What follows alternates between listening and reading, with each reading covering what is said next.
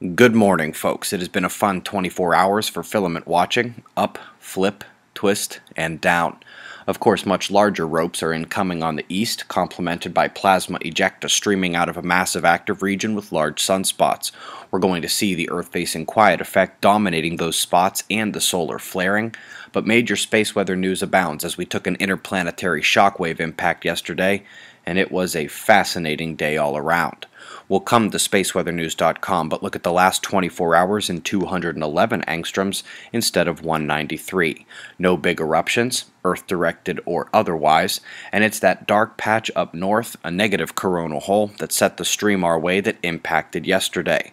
We'll get to that momentarily, but first let's look at the solar flaring. Woof. You wouldn't think our star had flatlined given the size of the sunspots up north, but they are magnetically separated, and until that changes, there's less likelihood of a major eruption. Remember that the surrounding penumbral magnetism is not the same as magnetism in the umbral cores. Let's take a look at the shock wave that hit us. That's the leading density wave of the stream, bunched up by the faster particles behind it, like snow on a shovel. Then you see plasma speed and temperature begin soaring, and there's a chance they could rise even further.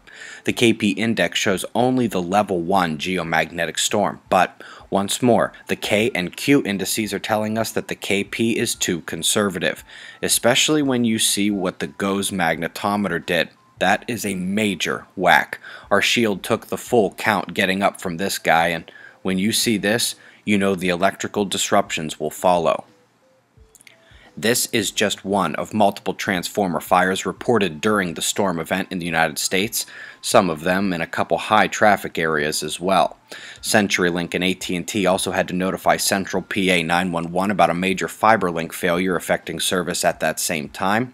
I believe the airline industry lucked out this round, but not the nuclear industry. Indian rocks, electrical disturbance, and a high-voltage transmission line shut down generators, and after that, the reactor, per the safety plan. Across the pond, that cracked reactor housing now isn't so pretty on the inside either. Electrical trip, shutdown number 2. Let's stick around at RSOE for a moment. Go to the methane alert.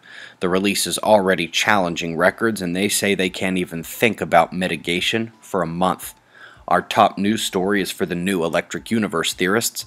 Definitively, it is the spin, not the gas content, that determines whether a galaxy is a spiral or a blob. I don't suppose any of you guys out there know why the faster spin would be so important, he said almost insultingly. Folks, last night I did post that public Deeper Look episode, number 96, almost 30 minutes of podcast-style discussion, but unlike Fly on the Wall, I added things for you to look at as well, suspiciousobservers.org. Also, folks, time winding down. Come here, the top scientists and professors in our community deliver head-spinning insights and research into how our world really works and what's happening around, above, and within it. Observing the Frontier page is linked for you below this video and at suspiciousobservers.org.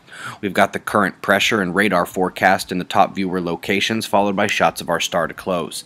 It's 6:25 a.m. Eastern Time, and that's the news. Eyes open, no fear. Be safe, everyone.